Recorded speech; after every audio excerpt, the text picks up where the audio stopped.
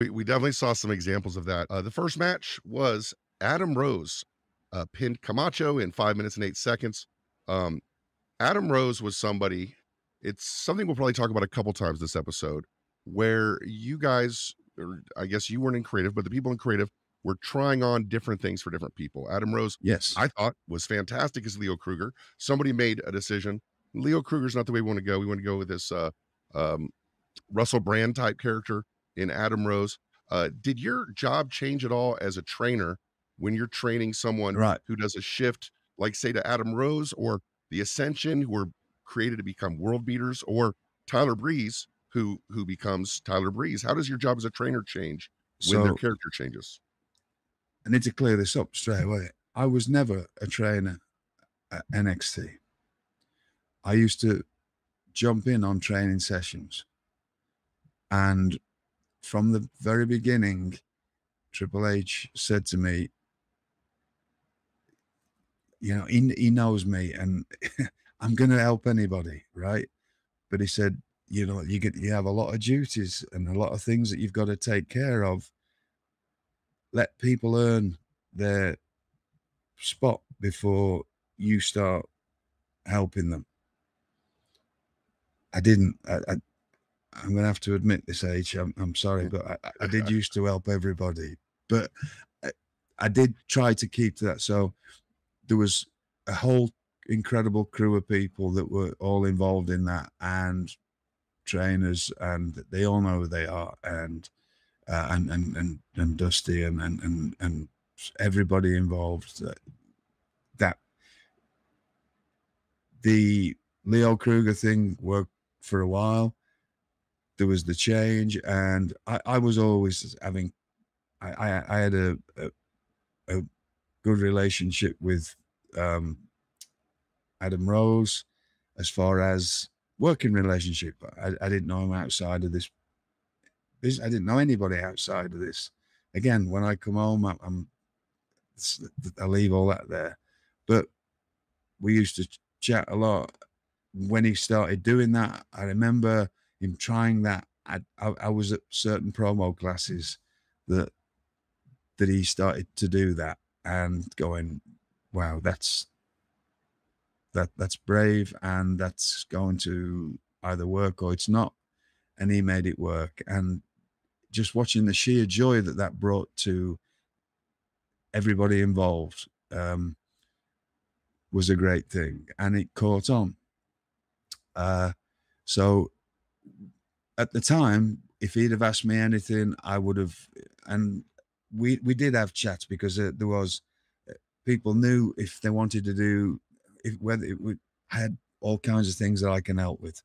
If it's wrestling or serious wrestling or learning how to be a good villain, but they also, you know, I'm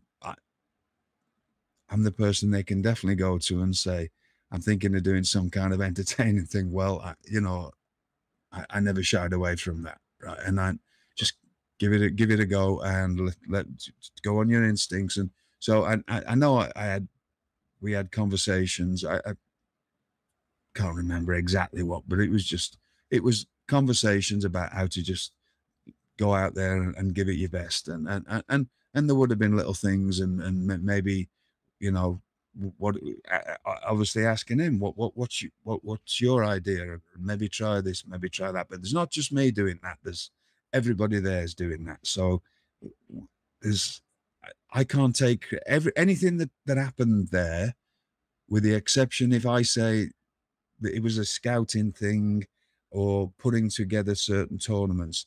Everybody there was helping with everything. So the whole crew of the NXT staff were all there helping in one way or another. You would have to ask each individual talent what they got out of us. For me to sit here and claim that I did anything, I might have said something that might have changed the way he did things, but I might not have done as well. You know, I could sit here. There'd be a lot of is where this starts getting a bit wonky, isn't it? Because you get a lot of these old wrestlers in the I did this for him and I did that, and I don't think I did anything for anybody. I just they ask me and I talk, and whether they take it on board or not. You know, if they say later on, "Oh, Darren or William Regal help me," then that's the first I know about it, because there are certain things that I know I help people with. When it comes to character stuff, yeah, people come to me and I'll sit and bore them to death all day long about character stuff, or I won't bore them and they'll sit and listen and take it on board.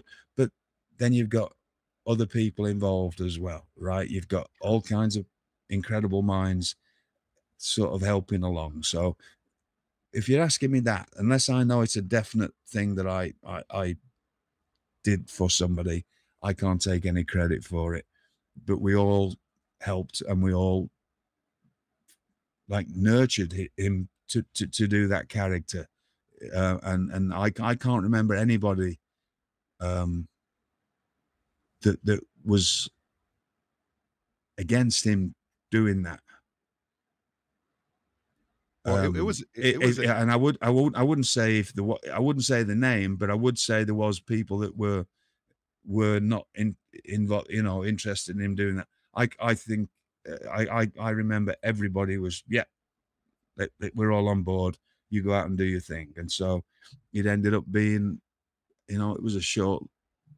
It wasn't probably for him. If you ask him, and that was a big part of his life. When I'm looking at it, oh, that had a short run, and it was great. And there's a lot of things in NXT that were, because we such a short period of time. It's a few years. But if you ask them, that's a big chunk of their life. To me, it's just somebody it's another person that was in my life for a few years and then wasn't, and then never had any contact since. So with with Adam Rose.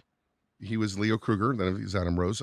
yeah, We've seen footage of you kind of giving input to people and, you know, really giving them good advice, especially in the promo and the character department, in some circumstances.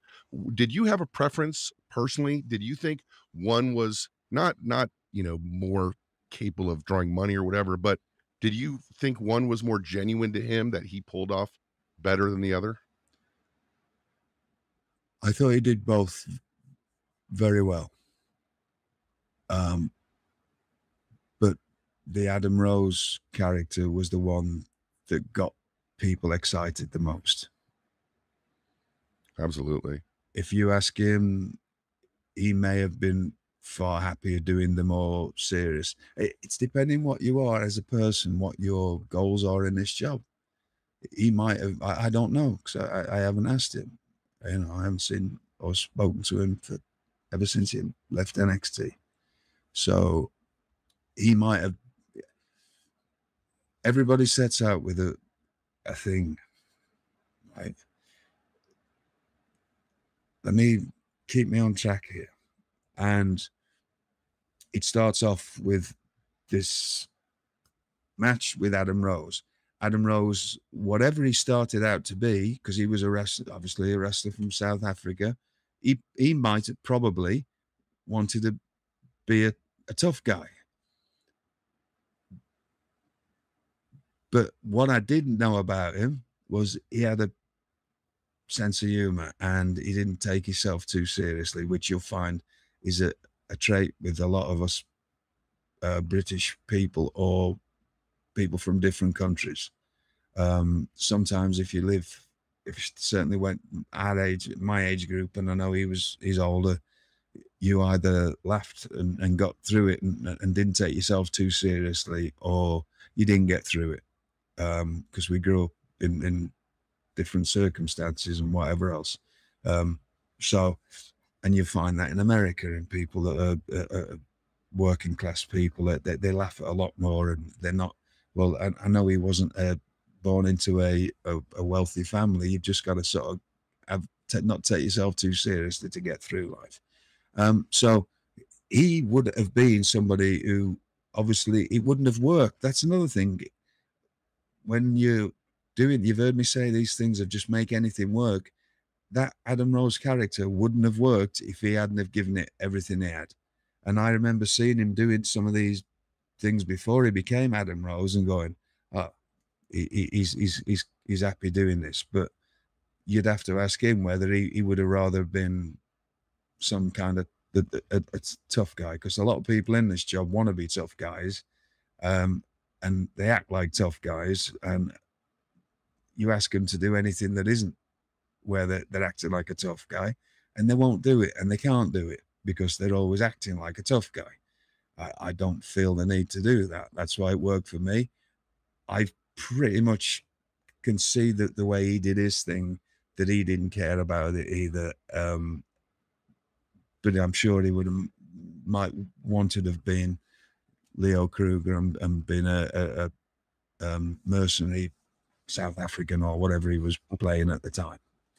I know that was a long question, but there's a lot of things that go into this. These Absolutely. things are things that people, you hear all these stories, or you hear. That's why I stay out of that world so much, because it comes back to me anyway, and I'm going, if people only had a real clue what goes on, you're right. There's not that many people of the people that we got to NXT were the people that could get through the legal system, the medical system, and the ones, as far as wrestlers, who had gone out there and hustled and done whatever they had to do to get a name for themselves in whatever country they came from.